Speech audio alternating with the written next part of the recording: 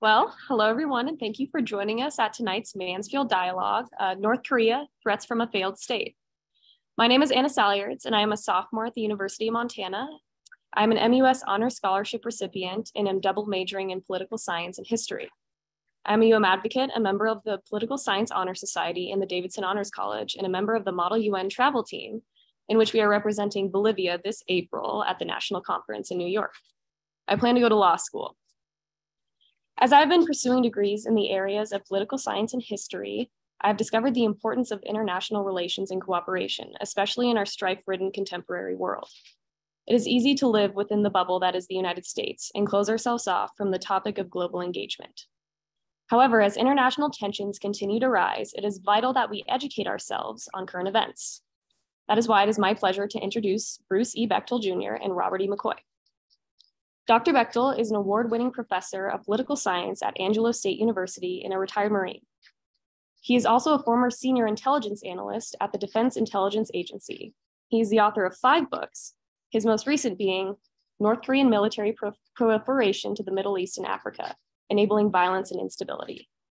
The author of more than 40 articles in peer-reviewed journals, he is a widely sought-after expert on North Korean international security issues.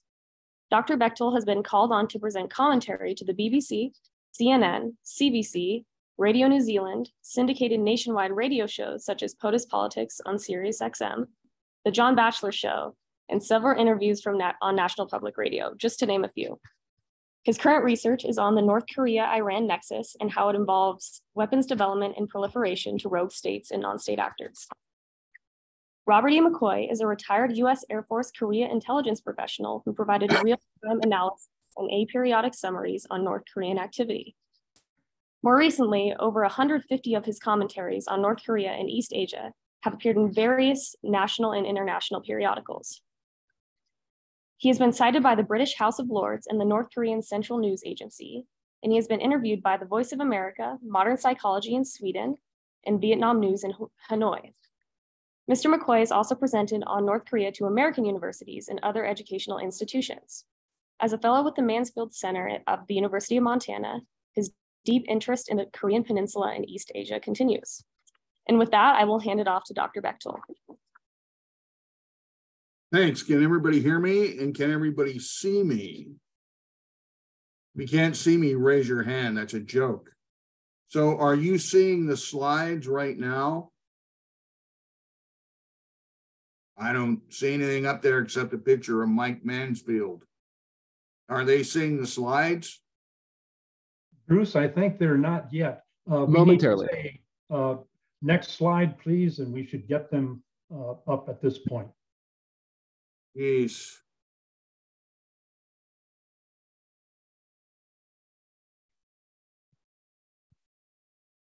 And here they are. Okay. With an excellent burnt red background.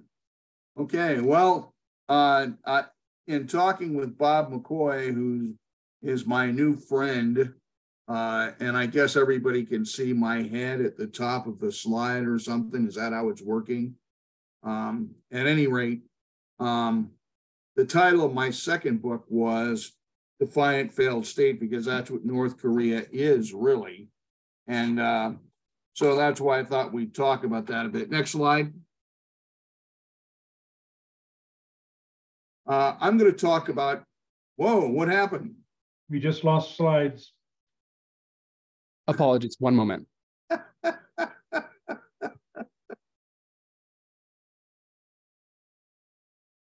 Okay, there's a slide. There's 3 things I'm going to talk about today, and Bob's going to talk about some of this as well. What's the North Korean threat to East Asia?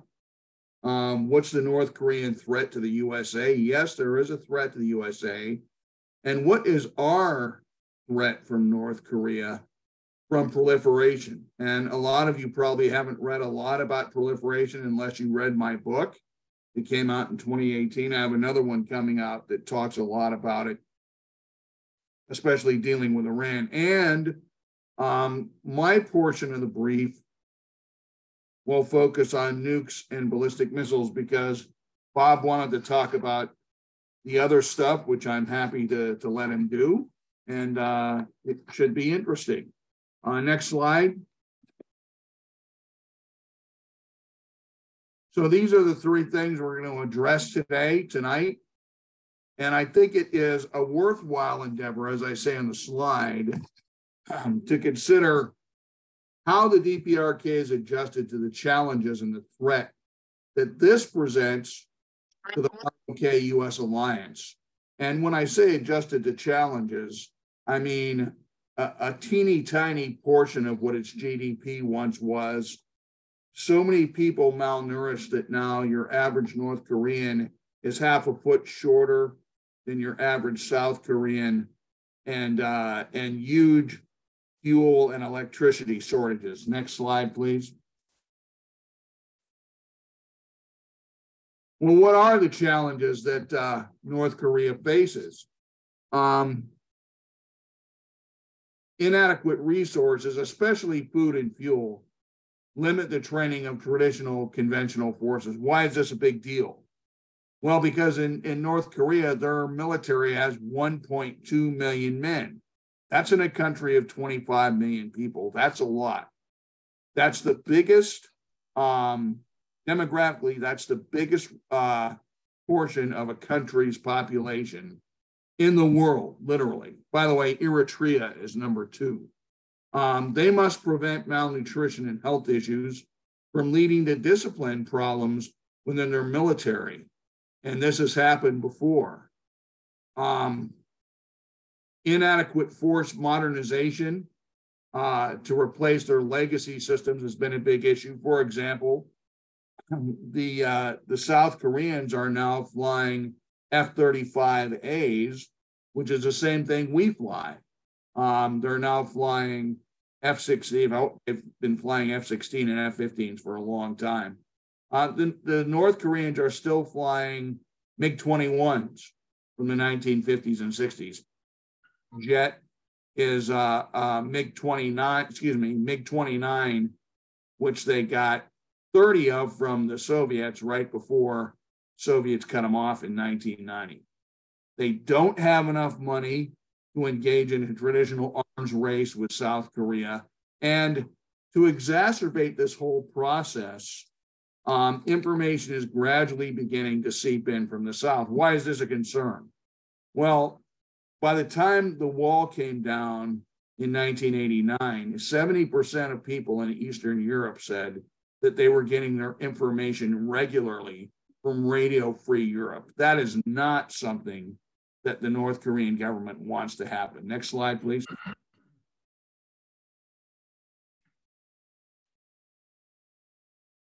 So how does Kim Jong-un continue to maintain a credible threat? Well, if you look at the slide here, you'll see some of the ways. Some of them look rather primitive. The answer is asymmetric forces are the highest priority. In other words, not forces that take and hold ground, but forces that can create cracks in South Korean and US defenses, and then perhaps make those cracks open where follow-on forces can take that ground.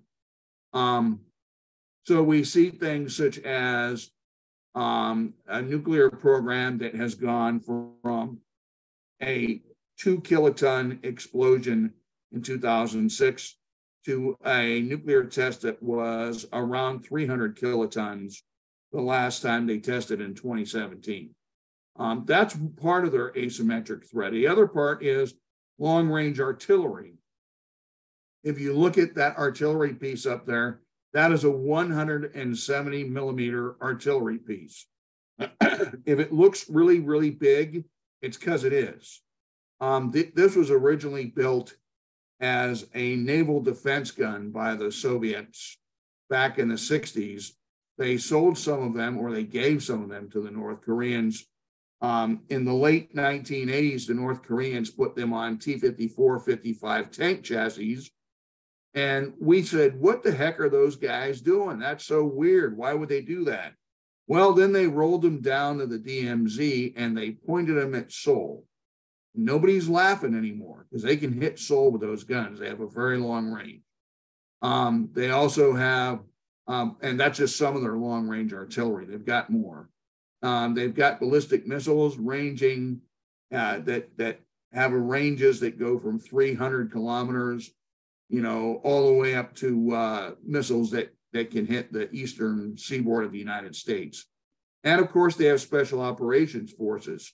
In 1997, when I went to work for the Defense Intelligence Agency, North Korea had 100,000 special operations forces. Now they have double that. They've got 200,000. They converted some of their standard foot infantry battalions to special operations forces. This allows North Korea to threaten ROK and U.S. forces with affordability in ways that are highly difficult for us to defend. By the way, that biplane you see there, that is a AN-2. It was first built in 1945 by the Soviet Union. The North Koreans now make those indigenously. Before you start laughing at it, it can carry 8 fully loaded combat special operations force troops. And the North Koreans have about 304 of those, give or take. Next slide, please.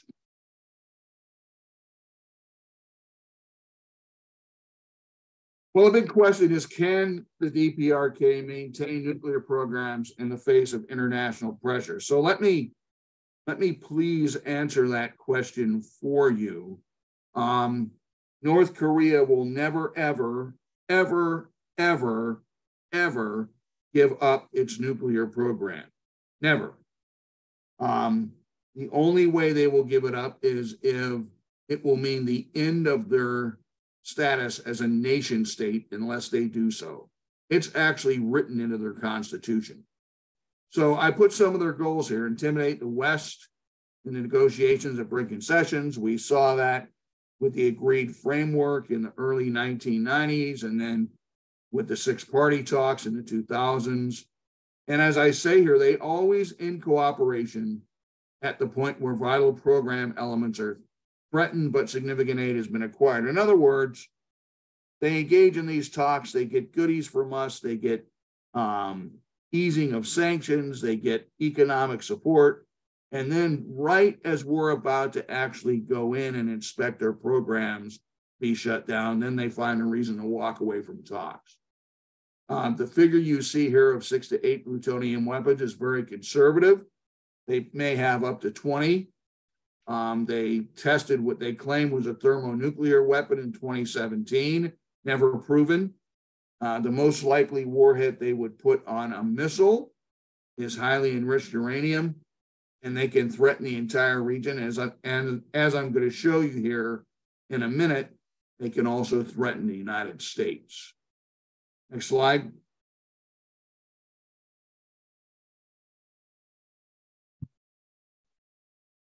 Well, I ticked off some of the weapons that they have. They have Scuds that have ranges all the way up to 850 kilometers. The Nodong is a missile that has a range of 13 to 1,500 kilometers, which means it can hit Tokyo Harbor from North Korea. They've got at least 100 short-range ballistic missile launchers, at least 50 Nodong launchers. This is according to the ROK Ministry of National Defense and the U.S. Air Force. They now have a submarine that's called, by some, the Shinpo class submarine. The submarine can launch a solid fuel missile that can hit Japan, and if they are able to get it undetected towards Hawaii, they have the range to get to Hawaii too. It's got 70 days underwater dwell time. It's kind of a hybrid of an old Soviet submarine that they got for junk. They also have the equivalent of the SS-21, which for those of you who are old like me, you remember the SS-21 is the missiles that the Russians had deployed against NATO forces during the Cold War. That's accurate to within 100 meters CEP, which is good. But even better, the North Koreans now have what's called the Iskander, or they have a copycat of it essentially. And that's accurate up to 30 meters CEP, which means stick a pencil in the ground, draw a circle 30 miles around. It's that accurate. How accurate is that missile? Well, the Russians in recent months have been using Iskanders to actually target individual buildings in the Ukraine. So it's a very accurate missile. Next slide, please. I have no idea how I look because my head is not anywhere in this picture.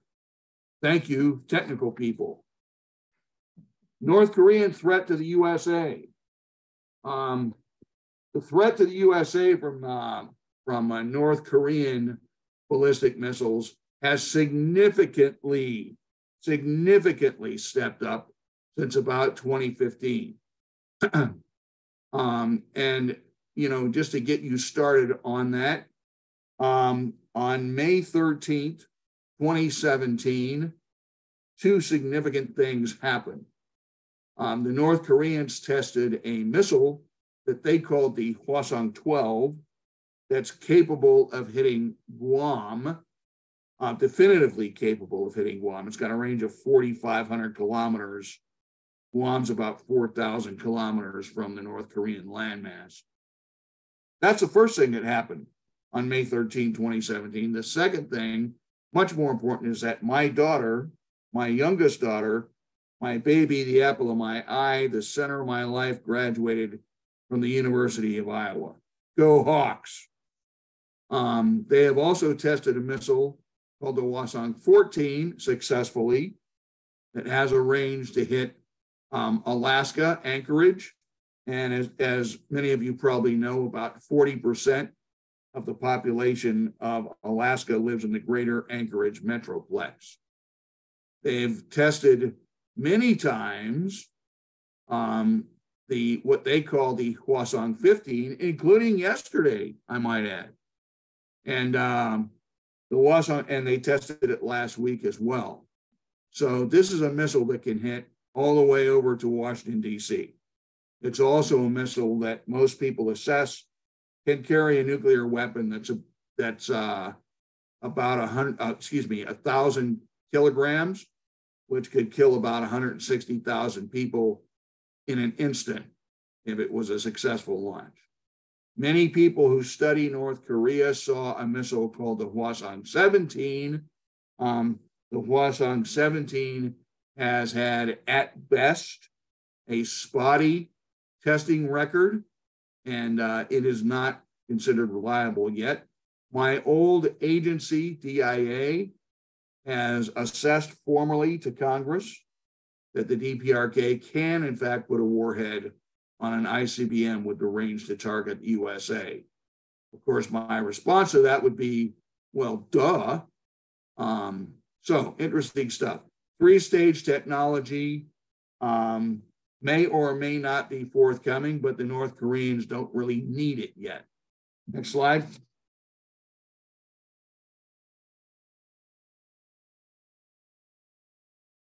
Now, I know those of you in the audience are saying to yourself, well, that's great, Bruce, but what if these missiles don't work right? Well, let me be frank with you.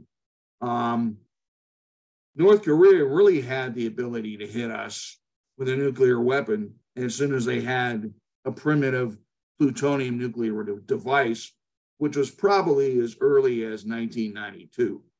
The reason why is because North Koreans, as I'm going to show you in a few minutes, are very good at proliferation, and they often reflag ships, disguise ships, and that's how they proliferate weapons all over the world, but especially in the Middle East and Africa, getting past not only our safeguards, but those of our allies. They can do this with proliferation. They could also do it with a nuclear weapon and just sail some ship into Tokyo Harbor or Long Beach or Busan and kill 80,000 people, even with a primitive device right off. Next slide. Well, how do they threaten our interests in the Middle East and elsewhere? Well, in the Middle East, as everybody knows, our key ally is, of course, Israel. I just got back from Israel in July. It's a beautiful country, reminds me a lot of California, the terrain and the areas around Tel Aviv and Haifa, places like that. Northern Israel, which some people call the Golan Heights, I call it northern Israel. They proliferate all kinds of things over there, both high-end and conventional stuff. So let me talk about that for a minute if I can. North Korean proliferation to Syria includes everything you see listed here, which, as you can tell from the first bullet on the slide, is just about everything. The reason I put just about everything on there is because that's what they proliferated to Syria really since the Yom Kippur War, way back in the 70s. North Korea proliferated a nuclear program to Syria. They basically built a copycat of their own nuclear reactor at Yongbyon in Korea, in Syria, in the desert. And then they put a fake roof over it so the Israelis wouldn't figure out what it was. Well, that worked real well. The Israelis took that out in 2007. The North Koreans have proliferated on a large scale chemical weapons and the platforms that fire them. Let me get specific about that. After the Gulf War, when Saudi Arabia paid Syria a whole bunch of money for helping them to fight in the Gulf War, the Syrians used a lot of that money to help buy chemical weapons from the North Koreans and other stuff, Scud-C missiles, a whole bunch of conventional weapons, etc. Beginning in the late 1990s or the mid 1990s, the North Koreans sent artillery officers every year to train in full mop gear with artillery and with Scud missiles sometimes, because, by the way, missile officers are artillery officers in North Korea. Every year they would do this annually with the Syrian army using live munitions. Can you imagine? I spent 20 years in the Marine Corps. Can you imagine, those of you who are veterans, actually training with live chemical weapons? That's just insane, but that's what they did. So when the Civil War broke out in 2012, and the Assyrians started using chemical weapons on their own people, it was something they were already fully prepared to do. They already had the weapons. They already knew how to get those weapons refurbished and resupplied because they had the North Koreans to do that, and they'd already been trained on it. So very, very close connection between chemical weapons and the North Koreans and the Syrians. By the way, so you know, between 2012 and 2018, the North Koreans made 39 shipments of chemical weapons to Syria, as confirmed by the United Nations panel of experts. And of course, the North Koreans also have sold the Syrian Scud B, C, and D. Iran is everything. When the Pakistanis were cut off from Iran in 2002, there's a lot of anecdotal reporting that points to evidence the North Koreans picked up where the Iranians left off.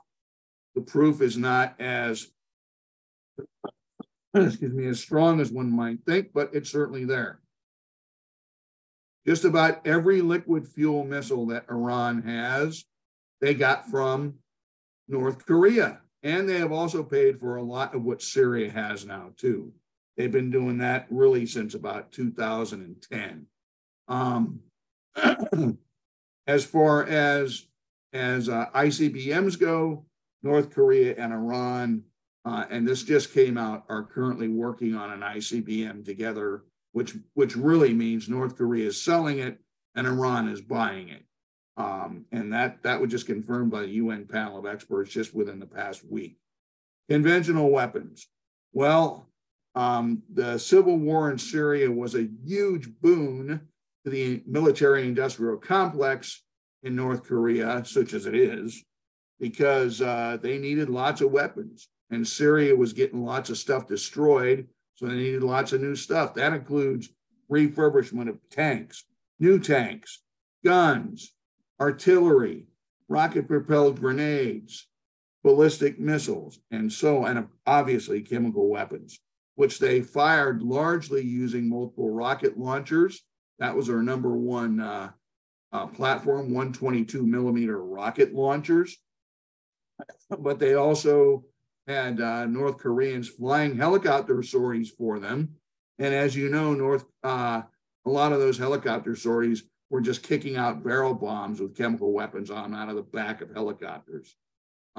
So very interesting stuff. They also have distributed all kinds of conventional weapons all over Africa, 12 countries. I'll get to that in a second. The machine gun you see that guy firing in the top of the slide is an SKS. The North Korean version of that is called the Type 73 machine gun. It's different because the magazine is on top of the gun, not underneath it, which makes it really hard to target in on something you want to shoot. So the North Koreans built it with a sight off to the side. I'm not kidding. And they've sold thousands and thousands of Type 73 machine guns. The Houthis have them, Hezbollah, the Iranians, the Syrians, etc. Next slide, please. What kind of proliferation activities? Well, I've described some of it. WMD and the platforms that carry it, ballistic missiles, conventional weapon sales of all kinds, refurbishment of Soviet-era weapons for countries that still use them. This is a lot of countries in Africa, but it's Syria too. Technical and military assistance and advising. That's something they've done a lot recently with Hezbollah and the Houthis, for example. And one of the key things that they've done since the 1990s is instead of having to ship these huge systems, whatever they are, whether it's artillery or small arms or missiles, on merchant ships, they build these facilities in places like Iran and Syria and Africa, in places like Uganda and Namibia and Mozambique. And that's where the actual weapons are assembled, but they get the parts, which are strung out over different merchant ships from North Korea, and they have North Korean assistants on the ground in these factories. This makes it more difficult for us to interfere in their proliferation process. Next slide, please. So this gets back to missiles in Iran and Syria. Just so we know, in Syria, their missiles right now have chemical warheads. A lot of them, some have standard AT. In Iran, they have been collaborating, according to several sources, on building a 500-kilogram warhead for a missile that carries a nuclear payload. So next slide.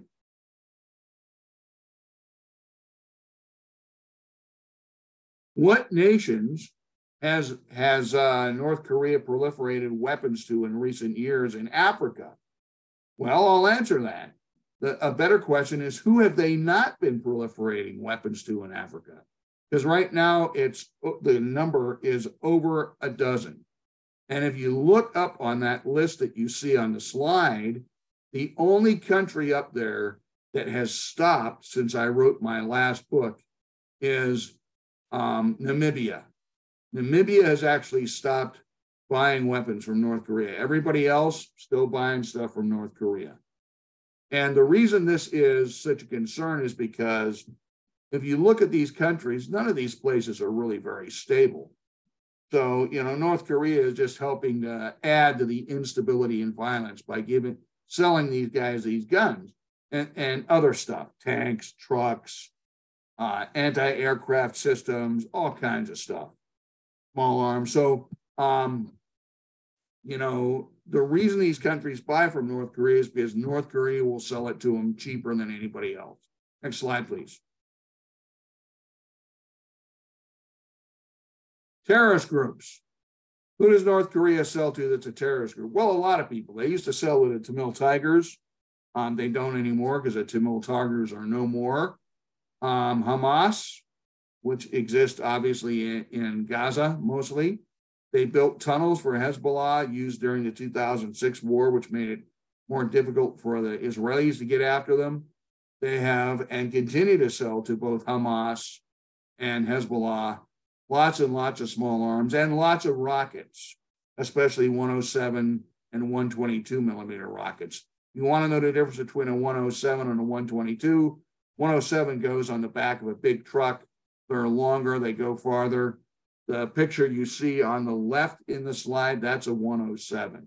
That's a very small, has a range of about 8,000 meters.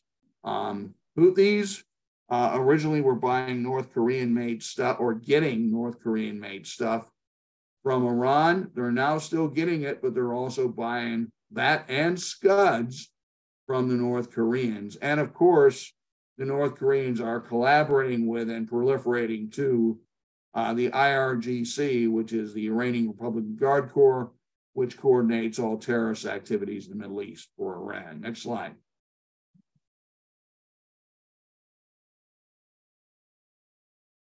There is a new form of illicit activity, and I think this is important. I think this is key. This has only been going on about 10 years. And when people first started telling me, Bruce, you should start looking at North Korean use of cyber. Of course, my reaction was always, yeah, cyber, cyber. But, I mean, North Korea started using cyber pretty effectively in the later 2000s, like around 2014, 15, 16, targeting government offices in Seoul. Some of you know about, they targeted that movie and brought that down, several years ago. But the North Koreans soon discovered very quickly that the most effective use of cyber that they could have would be stealing stuff from other people. So they've been doing that. Cyber theft has now become probably North Korea's biggest illicit moneymaker. North Korea probably makes $2 to $3 billion a year from Iran and everybody Iran supports, the terrorist groups in Syria, et cetera. They probably make, several hundred million a year off all their African activities. Well, when I was out in Korea last October, I interviewed several South Korean government officials who gave me solid figures that since COVID hit, North Korea has made $6.2 billion in profits from cyber theft. For a little country like that, that's a lot of money. And that does not go back into supporting the people. That's a big human rights thing to me. That does not go back into supporting your people. It goes back into buying weapons of mass destruction, feeding their army, training their army, and getting new weapons that they can threaten the ROK, Japan, and the US with. What's really interesting is they run their dirty money that they make through entities in Iran and Syria, banks, cyber entities, and then they get this eventually over to China and to a lesser extent Russia, and that's where they end up keeping their cyber profits, all dirty money. Squeezing North Korea's illicit money laundering is a good way for us to take away resources from their military. So if people were to ask me, well, can sanctions work? Yes.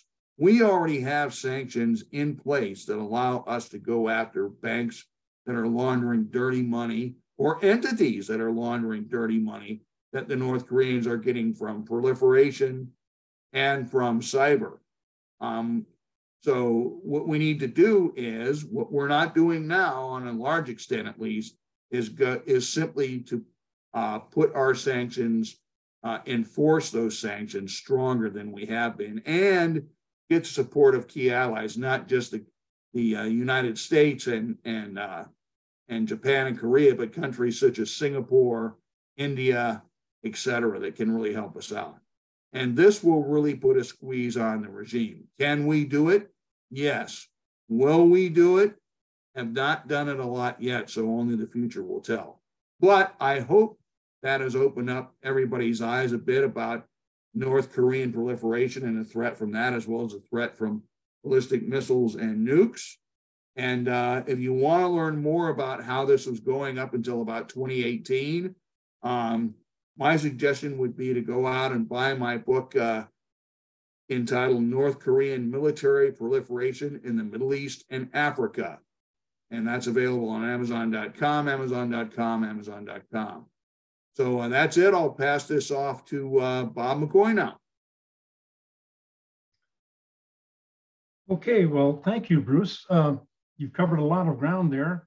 And what I'm going to do is cover biological and chemical weapons. But before we do that, I want to address something that Bruce really started the ball rolling on. If I can get the next slide, we will pick up where Bruce left off. So next slide, going back to the one with the map, please. There, that one. That is a map of the demilitarized zone. That's the little dark orange line that runs from the upper right-hand corner down toward the lower left. Each little red dot represents either a hardened artillery site, that's what HART stands for, hardened artillery site, or if it's not an artillery site, it's going to be a short-range rocket or a medium-range artillery, something of that nature. 6,000 of those are on the DMZ. As you can see from the slide, 4,800 artillery, 1,000 long-range artillery, and shorter range rockets. That puts all of Seoul within its sights. And Seoul is in a county called, let's call it a county, Gyeonggi-do. 50% of South Korea's population is in the greater Seoul area. So 50% of South Korea's population is under the gun, literally. And they use this to blackmail or to threaten the South Koreans. So that's why we just can't take those out. First of all, every country has a right to its self-defense. And looking at it through North Korean eyes, they built that with that purpose. How they use it, that's a matter of question. But South Korea is the one that would pay the price if the United States or some other entity were to attempt to take these things out. So if we can, and I also want to mention that those large rockets that Bruce mentioned, 300 millimeter, that's about a foot in diameter, 600 millimeter, that's 2 feet in diameter. These brand new rockets are now being deployed along the DMZ. And in the past, there's been a big distinction between rockets and missiles. Missiles are guided, they have a guidance system. You don't have to simply point and shoot. Rockets, typically you point them and shoot them, and if they get close, you're happy, but you usually use more than one rocket to attack a particular target. These days, these 300 millimeter rockets and 600 millimeter rockets have guidance systems. They're not as fully developed as ICBMs or ballistic missiles, but they do have a guidance system, and I'll get to that a little bit later. So if we can go on to the next slide, please.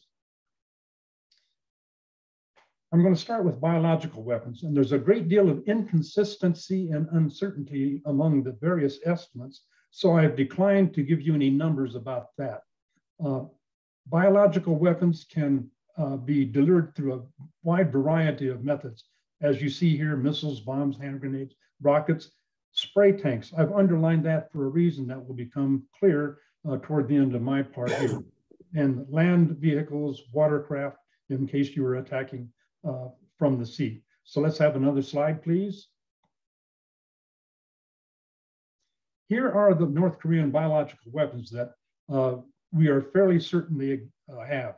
I'm not going to go into those in detail. I'm not a medical doctor, not a virologist, but we do know that they have anthrax. And it is the bio-choice of, because of its delivery, ease in delivery, very easily packaged, as the other slide showed you. It has a great deal of persistence and longevity, and it is very lethal.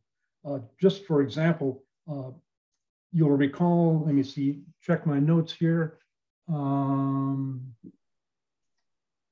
Back in 1982, the Japanese started the program in Manchuria, and they were very successful with that. And in 2001, the United States, 2 United States senators and a host of other American officials were sent letters laced with anthrax, and a number of those recipients developed anthrax, and I believe that 5 died. So without treatment, anthrax is a very fatal thing. Let's have the next slide, please. Now, the chemical weapons program is thought to have begun in the 1980s, as the slide shows here. In the stockpiles, we have a number of estimates, but they're all very, very intimidating. 2,500 tons to 5,000 tons, that's a lot of chemical weapons. Credible production estimates are very hard to come by, in part because we have a difficulty in detecting the production facilities. But it would be safe to say that any facility in North Korea that's producing agricultural materials like fertilizer and so on could be easily converted to doing chemical weapons. So next slide, please. Here are some of the delivery means that people, estimates have come up and put together. Artillery shells, rockets, 2,400 tons. That's a lot. 800,000 rounds for artillery and rockets. Ballistic missiles, 500 warheads. Aircraft, drones, special operations forces. That's a very broad descriptor, but I'll get into that a little bit later. 150 tons. The number of rounds really doesn't apply. Aircraft, drones, and special operations forces have their own methods of carrying those and delivering them. And then they have 300 tons in reserve and for replenishment.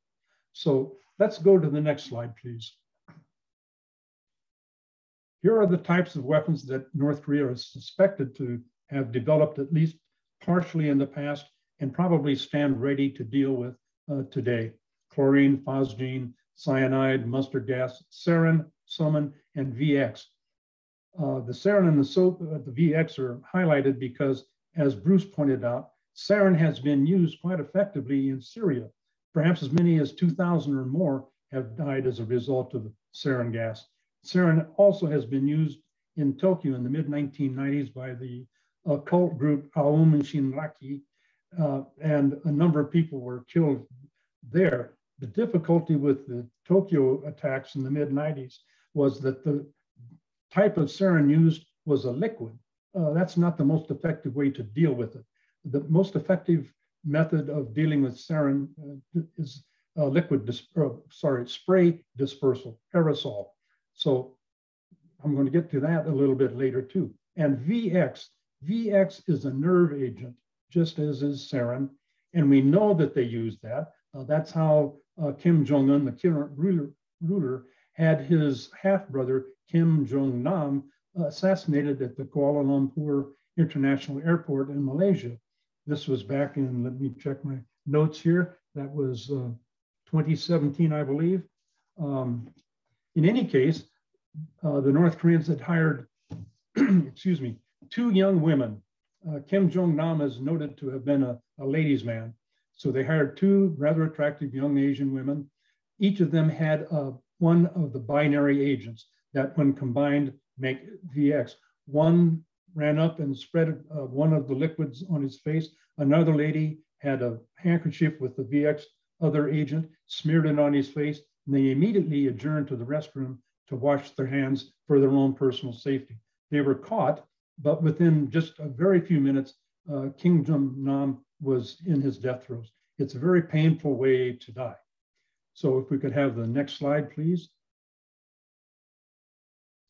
Now, the way that these can be delivered and the way North Korea is looking into ways of delivery is unmanned aerial vehicles, UAVs, we also call them drones. They do photo reconnaissance of South Korea to determine the best targets. A little bit more on that in a bit. And they also conduct practice routes for delivery of the biochemical weapon systems. They have done that a lot. We also have the North Koreans would be using helicopter-like drones. I'll get a little bit more detailed in that on the next slide. They're going to be using the information gained from the Ukraine-Russian conflict. The drones over there are both what we see as model aircraft style and also the helicopter style. And then we have the late 1940s era AN-2, it's called a Colt, NATO codename Colt biplane. So if we could get to the next slide, go into a little bit of detail on that. This is a North Korean drone that ran out of fuel and crashed just south of the DMZ, the demilitarized zone in South Korea back in 2017. That thing has a payload of about 2 kilograms, just about 5 pounds. little bit more or less. Things have improved.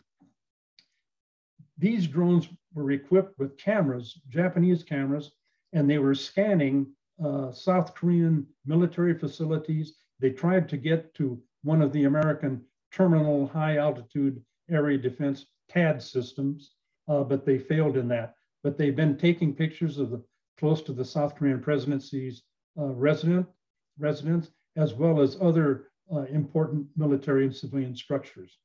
So next slide, please. These are the drones that are being used in Ukraine by the Ukrainians. You will see that they're rather small.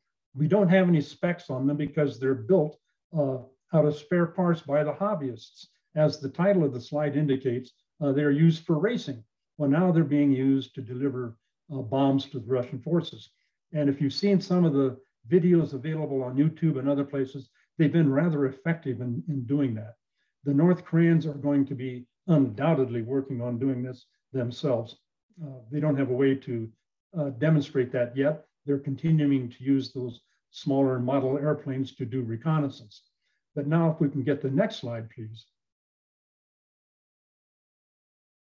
This is that AN-2 head-on shot. On Bruce's slide, it was an olive drab side shot. This is a biplane that has a heck of a payload, 4,700 pounds. It will handle 8 special ops troops, as Bruce mentioned, 10 paratroopers, 12 passengers. But the biggest thing that it's going to be used for is crop dusting hostile troops with biological or chemical weapons. You can see on the lower wing there of the biplane, the nozzles for dispersing the aerosol. It's got a max speed of 160, so it can go low and slow. And when it gets ready to do what it's doing, 30 miles an hour is its stall speed. Fully loaded, it's probably much higher than that, perhaps 40, 45 miles an hour. That is still too slow for American radars and rock radars to capture it very well. And if you can imagine what that could do, loaded with 4,700 pounds of sarin or VX aerosol, running down the streets of Seoul or some other major city during rush hour, dropping these droplets of highly contagious, highly infectious and deadly materials on passengers waiting for buses, getting ready to go into or coming out of subway tunnels, and just driving down the street. It's deadly. So that, by the way, backing up a little bit, if we could go back 2 slides, that one. That was doing reconnaissance also for optical guidance, as I mentioned earlier, and Bruce talked about those 300 millimeter, 600 millimeter rockets. Those things have an optical guidance detector on its nose and small steerable fins on its rear. I cannot be sure, but I am offering my opinion that one of the uses that will be made of those photographs will be to provide guidance for the rockets on specific South Korean military facilities. It doesn't take much to store a reference picture in a handheld cell phone type device that the optical guidance device can reference. And so this is something that people need to be paying attention to. And yet most recently in one of the South Korean papers, they're claiming that the North Korean drones pose no tactical or strategic threat. They're very, very mistaken in that. So now if we could go back 2 more slides, go back that one and the next one, and that should conclude what I'm talking about here. Let's go back to the previous slide and hang on to this slide for something later. And that concludes my part. Now Q&A.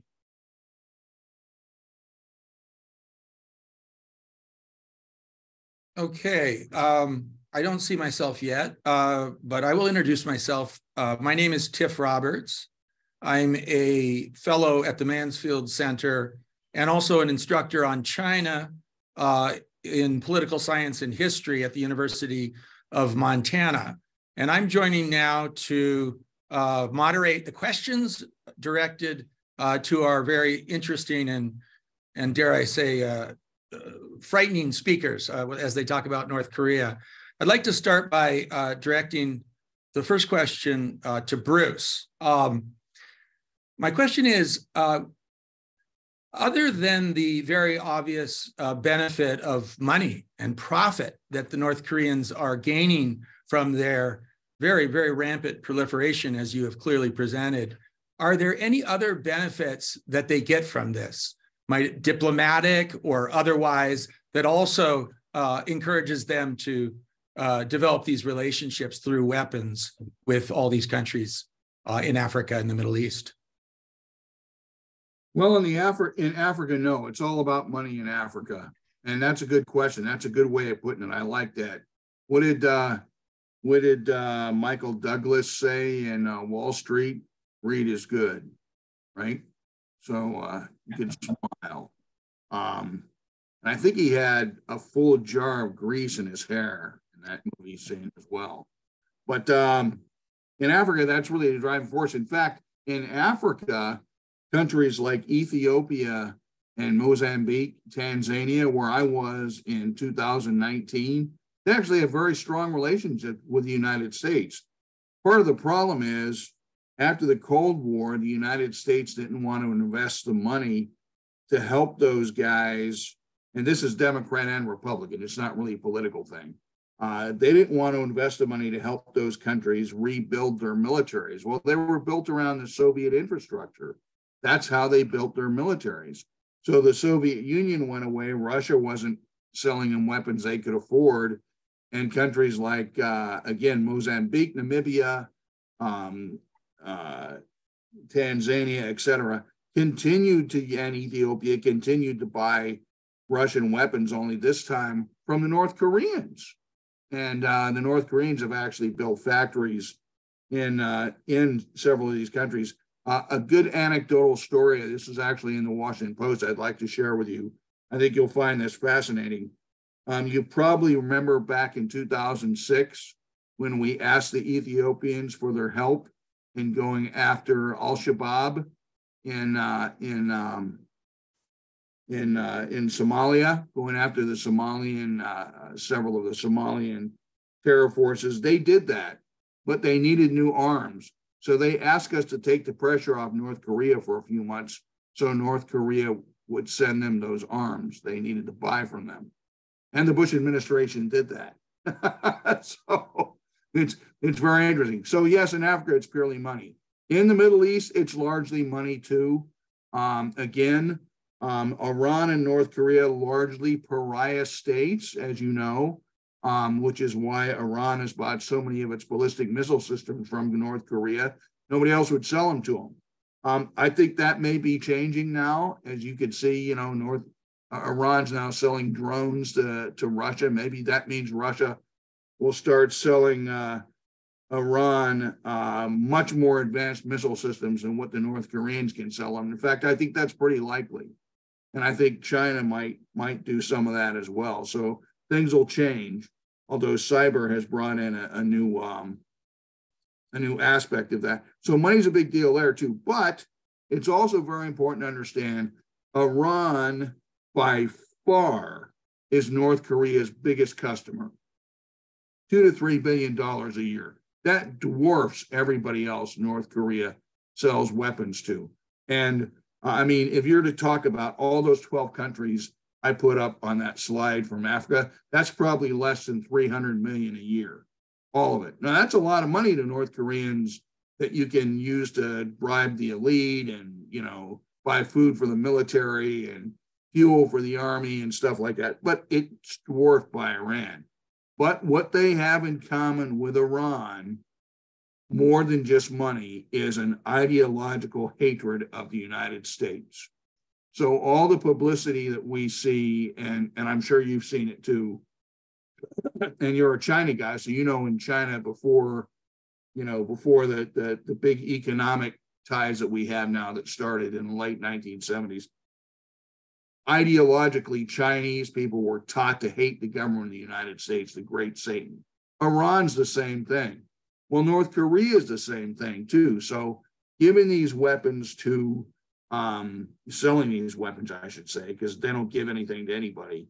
Selling these weapons to Iran fits right in with that ideology of hating America and everything it stands for. And so there's also that underlying anti-Israeli attitude amongst North Koreans, much as there is among, the Iranians for different reasons, but largely because the Americans support Israel.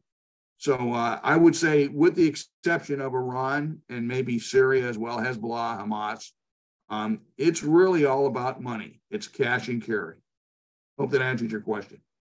Absolutely. Thank you. I'd like to direct the next question to Bob. Bob, you have written extensively about China's relationship with North Korea. Could you give us your expert opinion on what role China could play in potentially moderating North Korea's behavior, or is that not an option? I should say, in my years living in China as a journalist, foreign ministry officials used to like to tell us foreign journalists, we have no control over them. You Americans think we can tell the North Koreans what to do, but they don't listen to us. They're crazy. And this was back when the foreign diplomats in China were friendlier towards Americans and American journalists. That has changed. I never quite believed them on that. But anyway, what do you have to tell us on that? What role can China play? And maybe after you, I'd love to hear from from Bruce as well. Okay. Well, I kind of anticipated this, which is why that one oddball slide popped up at the end. And if we could get that one, yes. You will see that is North Korea there. There's Pyongyang. You see the blue lines of the Yalu River and the Tumen River. And just north of that, you'll see some darker gold-colored stuff. Those are Korean autonomous regions. Koreans themselves historically have come out of northeast China and down into the Korean peninsula. And over time, various Korean dynasties have occupied those areas outlined in that nice golden color there. They remain there today, even though China officially controls those three provinces, Liaoning, Jilin, and Heilongjiang. Pardon my pronunciation there, Tiff, you probably do a better job. But the fact remains that there are close to 2 million North Koreans in this area, and they represent a threat to the internal security of China. If something were to go south in North Korea, pardon the pun, I'll rephrase, if North Korea were to implode and suffer a great deal of unrest, that would likely spread to the Koreans, ethnic Koreans in those northeastern Chinese provinces. And that would be a tremendous thorn in China's side. For that reason, and for the reason that China itself does not want South Korea's democratic, highly capitalistic, free democracy on its northeastern doorstep. So for those two reasons, if nothing else, North Korea is something that China is going to prop up politically, monetarily, whatever it takes. There was a time after the Korean War when Soviet Union was North Korea's greatest patron, but that changed in the 60s when China took over that. And now it comes down to who is going to give North Korea the better deal. North Korea plays both parties quite well. If they can get something from Russia, they will be friendly with Russia. If they can get something from China, they will be friendly with Beijing. With regard to your statement that China foreign ministry people claim that they have no control over North Korean behavior, to a very large degree, that is the case. I don't have the dates in mind, but they can be easily verified. A couple of years ago, China was having a major party conference, and yet North Korea set off one of its more recent nuclear detonation. That was a thumb on the nose to Xi Jinping, and that was noted. North Korea will do what it takes to preserve itself. It does not see itself as a little brother to the bigger brother that China likes to call itself in their bilateral relations. North Korea is very much a wild card. And to the degree that They cannot be controlled, and the Chinese foreign ministers and their personnel are accurate. China, however, can influence them to some degree. Xi Jinping has made appeals behind the scenes to North Korea to not make any more nuclear detonations. That's one of the reasons why we haven't seen one, although the consensus seems to be that they're ready. They are, but there's a problem with the nuclear test site being polluted with nuclear radiation, and that may be another factor. But to the main point, China has very little control over what North Korea does, says, or wants to do. And for that reason, any people in the United States that look to China to help the United States control North Korea, I think are engaging in a pipe dream. We need to rid ourselves of that Pollyanna-ish wishful thinking. China is going to do what it takes to further its own goals. One of those is to keep North Korea as a buffer between it and South Korea and keep it stable enough so that it does not ignite any ethnic unrest in its northeastern provinces. Thank you. Bruce, would you like to add anything to that? Well, a couple of things, just, I mean, and you're an old China hand, so you know this. I think China has more influence over the government of the DPRK than anybody else, which is to say not very much. So, I mean, yes, the North Koreans listen to the Chinese, and the Chinese have helped them out economically. But I mean, I think doing a compare and contrast here, you know, when I was a graduate student at Catholic University way back in the 1990s, I had Dr. Enrique Umar, who taught me intro to poli-sci at the graduate level. And he always used to say, compare and contrast, compare and contrast. So if you were going to compare and contrast North Korea's relationship with the Soviet Union during the Cold War and North Korea's relationship with China, it's really stark because the Soviet Union literally subsidized North Korea for everything they needed. As you know, it wasn't just North Korea, it was Cuba, it was the Warsaw Pact, it was countries like Ethiopia and Mozambique. And, 1990, that stopped. And the difference between what they did and what the Chinese do now is the Chinese give them just enough to creep by. You know what I'm saying? So it's really a very different relationship than the Russians had, or the Soviets, I should say, had with the North Koreans. And the Chinese have less influence, but they still have more than anybody else. Bob gave you an anecdotal story about exploding a nuke. The second nuke that North Korea tested, it tested their first in 2008. The second one they tested in 2009, they called the Chinese an hour before they tested it to tell them they were going to do it. At least they called them, right? I mean, they didn't call us. But I mean, as I said, they listen to the Chinese when they think they have to, I think. The Chinese go out of the way to protect them. That is the last bastion against the only remaining part of the Asian landmass where American troops are still stationed. And as long as there is a PRC, I think that's going to be a priority with the government in China. And I thought what Bob said and what you said were great.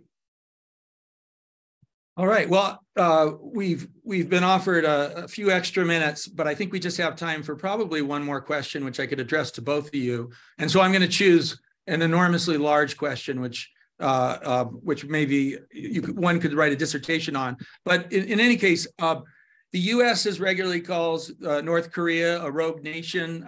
Former President Bush famously or infamously listed North Korea as part of the axis of evil, along with Iran and Iraq.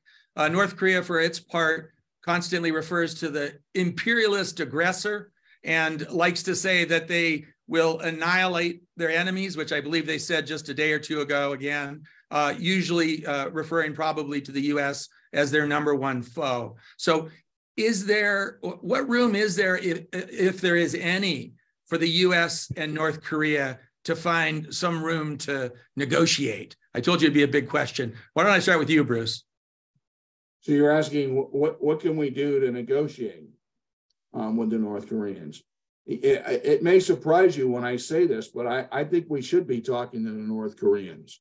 I'm not saying we should give them what they want, but I think things are always better when we're talking than they're not, when we're not talking. You see what I'm saying? What the North Koreans want right now more than anything else is sanctions relief. The sanctions are killing them. And as long as we're not going to engage in talks with them that actually relieve those sanctions, they're not going to give us anything we want. But, or as the Koreans would say, kurunde. But what we need to understand as Americans is they're not going to give us what we want anyway. As you saw in one of my slides, when it comes to talks with the North Koreans, for one thing, all that stuff that Bob and I talked about, besides the nuclear program, all we ever talk about is the nuclear program. We don't talk about all the other threats North Korea poses to the region and to us and to our allies, because we never get past the nuclear talks. So, the big problem with them is they're willing to talk to us. They're willing to take some of the things that we offer to them, but they're always going to walk away when it comes time for us to ensure that they're actually complying with what we've asked them to do. They've done that every time since the agreed framework, excuse me, in 1994. Something we need to keep in mind. On the other hand, as the Biden administration has said, the door is open. I think we should be talking to them. So hopefully we'll see that happen in the near future. Thanks. Bob, what would you like to add to that? Well, I think Bruce has made some excellent points there. I wrote a paper that was eventually picked up by the British House of Lords, for goodness sake, in which I made the point that the North Koreans won't talk to us until they want something. And as soon as we start talking with them, they will engage with us, but they will continue to engage with us only so long as they think something will come out of it to benefit them. As soon as it becomes clear to them that they're not going to get what they want, then they make it clear to us they're walking away, and we certainly don't get what we want. Now, Bruce is absolutely right. We get hung up on the nukes. That's not going anywhere. It's been codified in their constitution. They talk about it all the time. They've passed laws. We might as well speak to them as though they're a nuclear power. I'm going to go out on a limb and say something very unkind, and that is we need to get past this diplomatic fiction that North Korea is not a nuclear power. They are. We negotiated détente with the Soviet Union when they first developed nuclear weapons. Eventually, we did the same thing with communist China. It is time to engage North Korea on that subject. Now, to continue, engaging with them on détente does not mean talking about giving up the nukes. I don't think that's ever going to happen. But we can talk about giving them safeguards. How is your command and control, dear Comrade Kim? Do you have ways to prevent your unhappy admirals and generals from setting them off or doing something untoward? How do you control? We ought to be giving them assistance to manage their nuclear program. We can also talk about a number of other things. Unification of separated families.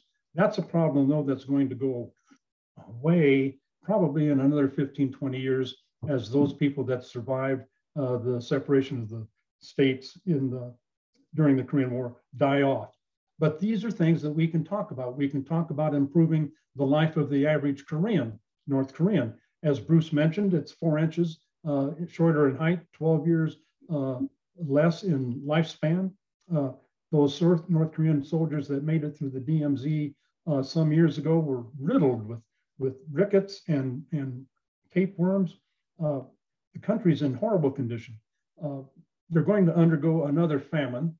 These are things we can talk about with them if we understand that we are not going to get what everybody is talking about. State Department continues to say denuclearization is our goal. I think that's foolish.